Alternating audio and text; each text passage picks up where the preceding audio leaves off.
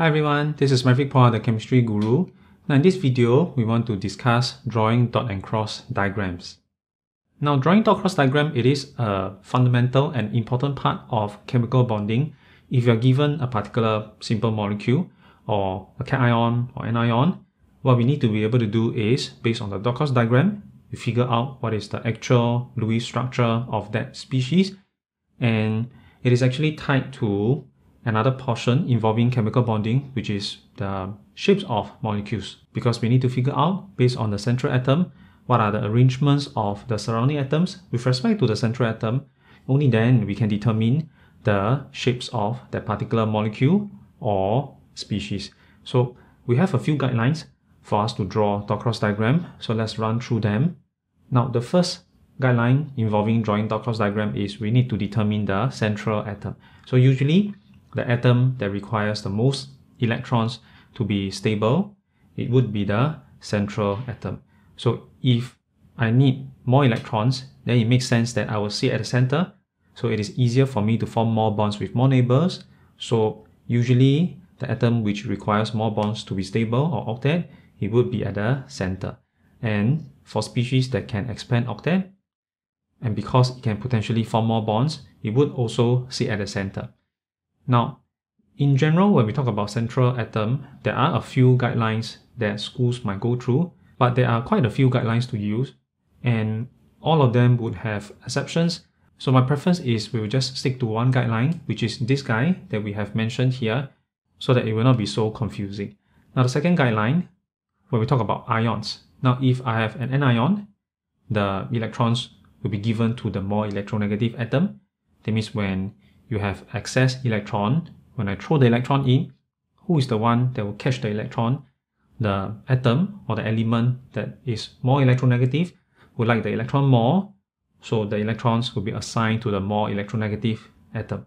On the other hand, if we talk about cations, the electrons would be removed from the less electronegative atom. When I take electrons away from the species, the one which is more willing to give up the electron would give up the electron, which is the less electronegative atom, because it doesn't like the electron that much.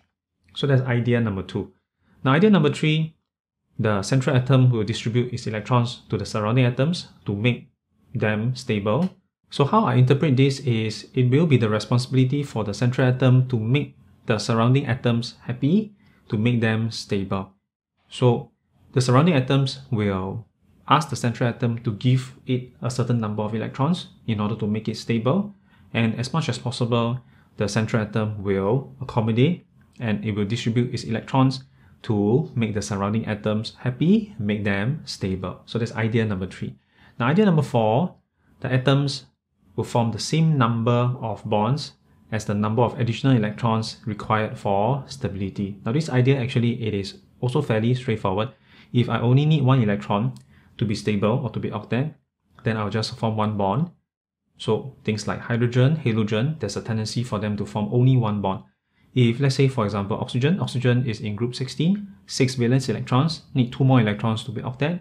So if it needs 2 electrons, you have a tendency to form 2 bonds in order to be octet. So similarly for nitrogen, needs 3 electrons to be octet, tend to form 3 bonds. Carbon needs 4 electrons to be octet, tends to form 4 bonds. So the idea effectively is this. So what this means is, actually the number of bonds that each atom can form is predictable, because every one of them will be in a specific group. So based on which group it is in, I can roughly predict whether this guy can form whatever number of bonds. So it is not a total random process. Now the next point, point number 5, the central atom would expand octet to form more bonds if necessary. Actually, this is tied to point number 6, so maybe we can talk about it together. Point number 6 is only period 2 elements cannot expand octet. So period 2 elements, which will include carbon, nitrogen, oxygen, fluorine. Boron we don't need to consider, because boron, we don't have instances where it has so many bonds that it expands octet, because it is in group 13. So we only need to remember these 4 guys.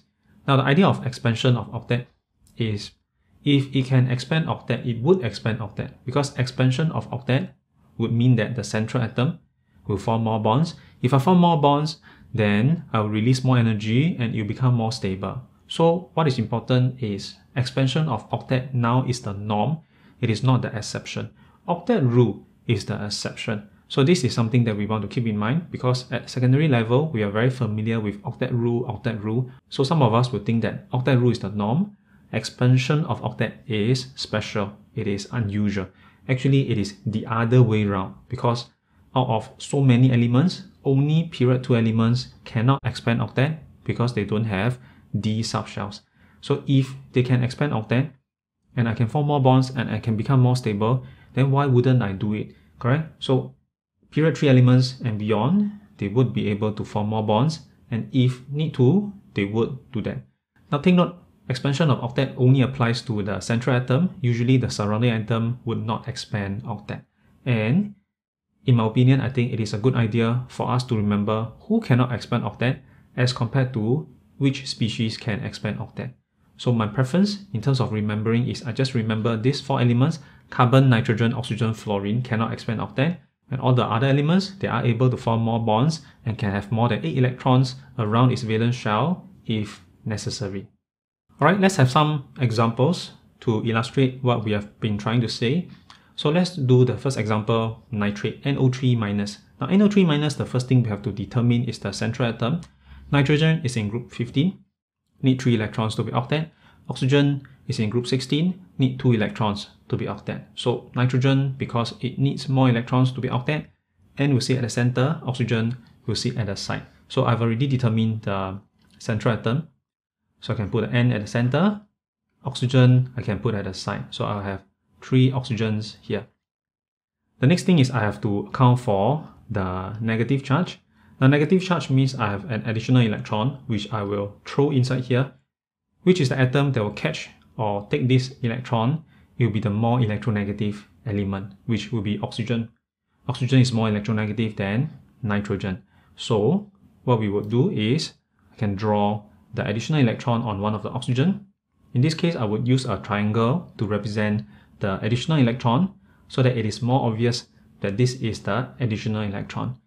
Then my preference is once I've accounted for this negative charge, straight away I draw this bond so that I can settle the bond involving this oxygen. Now oxygen is in group 16, requires 2 more electrons to be octet.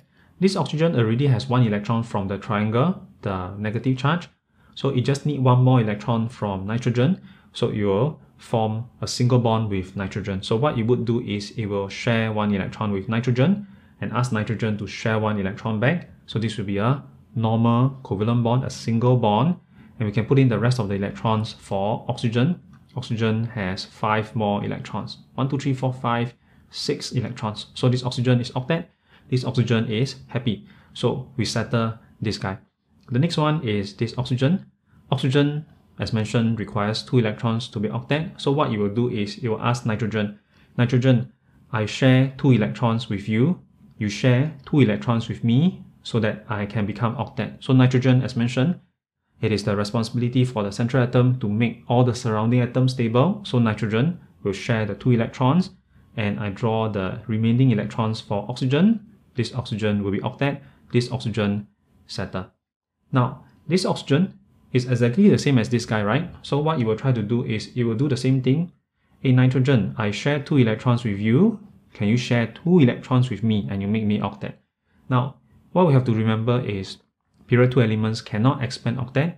Carbon, nitrogen, oxygen, fluorine cannot expand octet. So nitrogen, it cannot expand octet. What we need to ensure is I need to go and count the total number of electrons. Make sure it doesn't exceed 8 electrons. In this case, can nitrogen share the second double bond? If you go and count the total number of electrons in this case, nitrogen will have 1, 2, 3, 4, 5, 6, 7, 8, 9, 10. 10 electrons, which is not allowed. What this means is this nitrogen cannot share the second double bond because it would expand octet, which is not allowed for nitrogen. But oxygen still wants 2 electrons from nitrogen. So what do we do in this case is, since the nitrogen cannot share the double bond, but oxygen still wants 2 electrons from nitrogen, then what we do is we just convert the double bond to a dative bond from nitrogen to oxygen. So instead of sharing 2 electrons, what nitrogen would do is, since I cannot expand octet, I just give you 2 electrons. I take away the double bond. It will just be a dative bond from nitrogen to oxygen. Now nitrogen gives 2 electrons to oxygen. Then we can draw the remaining electrons with respect to O, 6 electrons. 3, 4, 5, 6. So this oxygen will be octet. We have to come back to the central atom, make sure all the electrons are accounted for. Nitrogen is in group 15, 5 valence electrons. So the 5 electrons are here, 1, 2, 3, 4, 5. And I go and count the total number of electrons around nitrogen. It is also octet. So more or less we are done. This will be the dot cross diagram for nitrate, NO3 minus. If your school don't allow the triangle, because some tutors will say that dot and cross diagram is not dot cross triangle diagram, so you cannot draw other symbols, which actually it is not wrong. So if we don't want the triangle, we can always convert this back to a dot. So this dot will represent the additional electron, because we know that oxygen has 6 electrons. I have 6 crosses here, so the crosses will represent the electron for oxygen. This dot inside this bond between the nitrogen and oxygen, this dot will be the electron from nitrogen. This dot, which is not bonded to anything, so this dot will be the additional electron from the negative charge. So maybe we also draw in the Lewis structure for this guy so that we can see the dative bond. So the Lewis structure will look something like this. Nitrogen will be here. This is a single bond, oxygen. This is a dative bond. Nitrogen arrow to oxygen, dative bond oxygen. Then I have a double bond O. So this will be a double bond oxygen. And overall, this will be a negative charge. Interestingly, for nitrate, NO3 minus, all the NO bonds are different. This is a normal covalent bond. This is a dative bond. And this is a double bond. So this will be the dot cross diagram for NO3 minus. Now let's have another example, PCl4 minus. Now PCl4 minus, the first thing again is we have to determine the central atom. Phosphorus, which is in group 15, requires 3 electrons to be octet, while chlorine, which is a halogen, just need 1 electron to be octet. So phosphorus will require more electrons to be stable. So P will be at the center, Cl will be at the side. Now when we draw so many surrounding halogen, usually recommended is you draw the central atom bigger and you draw the halogen smaller so that it is easier for me to draw the lone pair around the halogen. So I will draw a big P, and the chlorine I will draw them smaller. So I draw it slightly smaller, Cl, Cl, Cl, for chlorine. Then the next thing we need to determine will be the negative charge, same thing. Which is the species that will take the negative charge. Again, it will be the more electronegative atom, which in this case will be chlorine. So what I will do is I will put a triangle on one of this Cl to represent the additional electron. The next thing is, once I've drawn this out, I have to settle this bond. Now Cl is in group 17. It only needs 1 more electron to be octet. So you'll notice this Cl, when it gains this additional electron from the negative charge, this Cl would already be octet. If it is already octet, then it doesn't need any more electrons from the central atom. So if it does form a bond with the central atom, then this bond would just be a dative bond from Cl to phosphorus. Again, the reason is because this Cl is already octet. So if I form a normal covalent bond with you, I share 1 electron with you, you share 1 electron with me, then I have 9 electrons, which is not necessary, right? So what this means is, if this surrounding atom is already octet, and if it forms a bond with the central atom, then this would just be a dative bond from the surrounding atom to the central atom. So we know that this is a dative bond. We put in the rest of the electrons for chlorine. So this bond is settled. Now for the rest of the bonds, it is pretty straightforward. For each one of them, chlorine is in group 17, need 1 electron to be octet, share 1 electron with phosphorus, phosphorus share 1 back. So this will be a normal covalent bond. Then we put in the rest of the electrons for this Cl. This is a normal covalent bond. Put in the surrounding electrons. This is also a normal covalent bond. Putting the rest of the electrons for Cl. So all the surrounding atoms settle. Now finally, we want to go to the central atom, phosphorus. Make sure we account for all the electrons. Phosphorus, 5 valence electron. 1 is here, 2 is here, 3 is here. 2 more electrons. So I need to put in the lone pair with respect to phosphorus. So this will be the dot cross diagram for PCl4 minus I put the overall negative charge. Again, if you don't like the triangle, you change it to a dot, but to me, I don't think it matters that much. So for the Lewis structure, maybe we can put it here, P Cl4-. So I will draw 4 chlorine surrounding phosphorus. Remember, this bond is a dative bond from Cl to P. So I'll draw this arrow here. Then the remaining will just be a normal covalent bond, covalent bond, covalent bond, covalent bond. I still have a lone pair on phosphorus. I put the 2 lone pair here. And I draw the orbital. And I put the overall negative charge.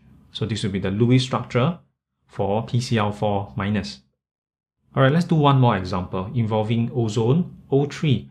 Now O3, everything is oxygen, right? So oxygen will just be the central atom. I'll just put oxygen at the center and the remaining 2 oxygens at the side. Now the idea is the same. The surrounding atom will demand a certain number of electrons from the central atom. The job of the central atom oxygen is to make the surrounding atoms stable, make them happy. So this oxygen is in group 16. I need 2 electrons to be octet. So what I would do is I'll ask the central atom, hey, I share 2 electrons with you, you share 2 electrons with me, you make me octet, you make me stable. So this central atom will just accommodate, make this guy happy. So this will be a double bond. So this is straightforward. This oxygen also wants to be the same as this oxygen. You do exactly the same thing. You will try to share 2 electrons. Hey, central atom, I share 2 electrons with you. Can you share 2 electrons with me? Now remember, oxygen is in period 2, cannot expand octet. So can it share this second double bond? Remember, oxygen has 6 valence electrons. So in this case, if it forms the second double bond, you still have 2 more electrons to account for as a lone pair. And in this case, if I go and count the total number of electrons, this will be 4 electrons, 8 electrons, 10 electrons. Again, it is not allowed. This oxygen cannot share the second double bond because it cannot expand octet. So this surrounding atom, oxygen, still wants 2 electrons from the central atom. So what we do, very simple, I convert this double bond, convert it to a dative bond from oxygen to this surrounding oxygen. So this will be a dative bond. I put in the rest of the electrons for oxygen, 6 electrons. So what we have is this will just be the dot cross diagram for O3, ozone.